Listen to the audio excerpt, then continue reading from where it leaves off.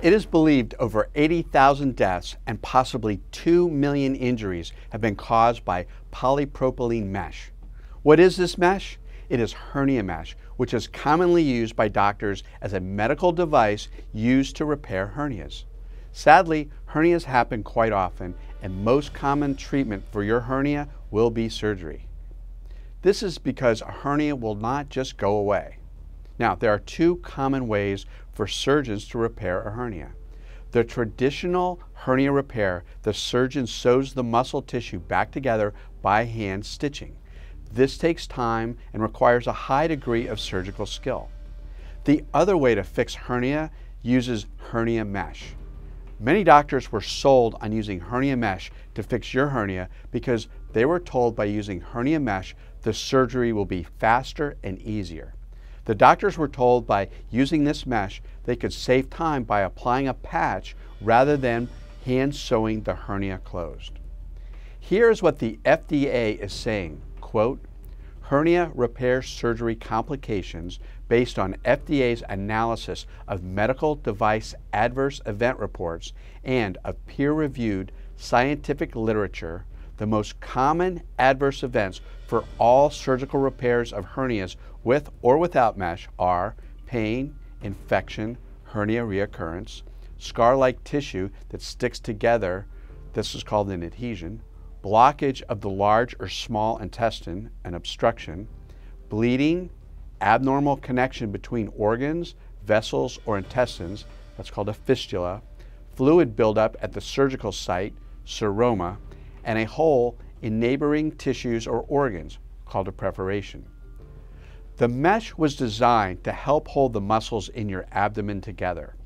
The mesh is designed to adhere or stick to your muscle walls.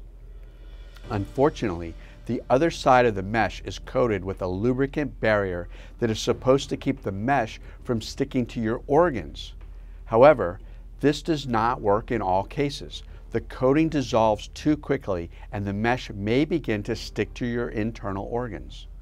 The problem is that the organs need to move freely inside your abdomen, and the adhesions, if they are serious, can cause very bad side effects. If the adhesions restrict normal motion, you may have pain or injury to the organs, or the mesh may be pulled off your muscle tissue.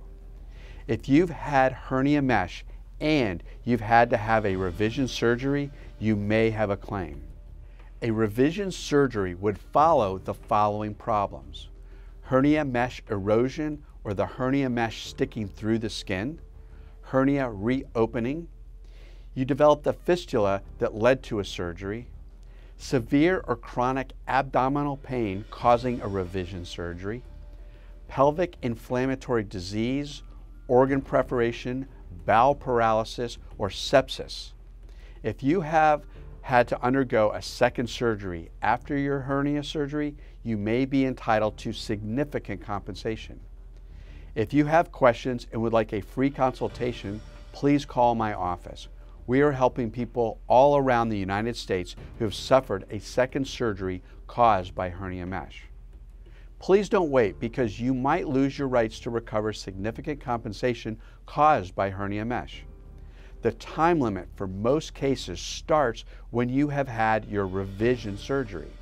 If you've had your original hernia surgery several years ago and the mesh turned bad, and the hernia mesh led to a second revision surgery, the time to bring your hernia mesh claim starts in most cases when you've had to have a revision surgery to fix the first hernia surgery, not from the date of your first surgery.